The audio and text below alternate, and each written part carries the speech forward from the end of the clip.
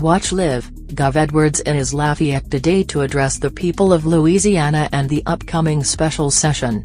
Watch the live stream below.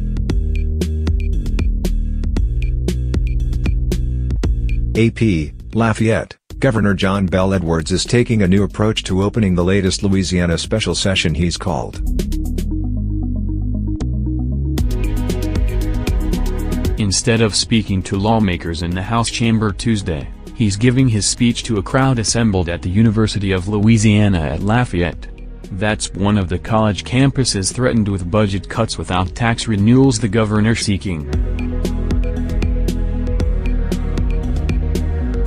The House and Senate are convening their 6th special session in 3 years, all called by the Democratic governor to address Louisiana's persistent financial troubles.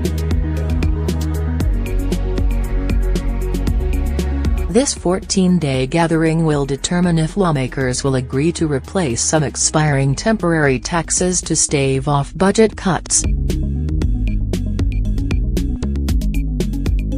To evoke a spirit of bipartisanship, Republican Lieutenant Governor Billy Nungesser is introducing Edwards. Nungesser's office is among those facing the possibility of cuts. St. Mary Boulevard between Hebrar Boulevard and McKinley Street were closed from 11:00 a.m. until 3 p.m. due to the address.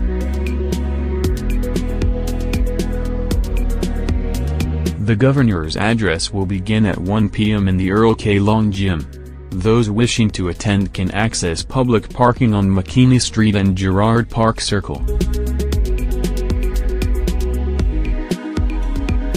The public was invited to attend by RSVPing at gov.louisiana.gov/ourlouisiana.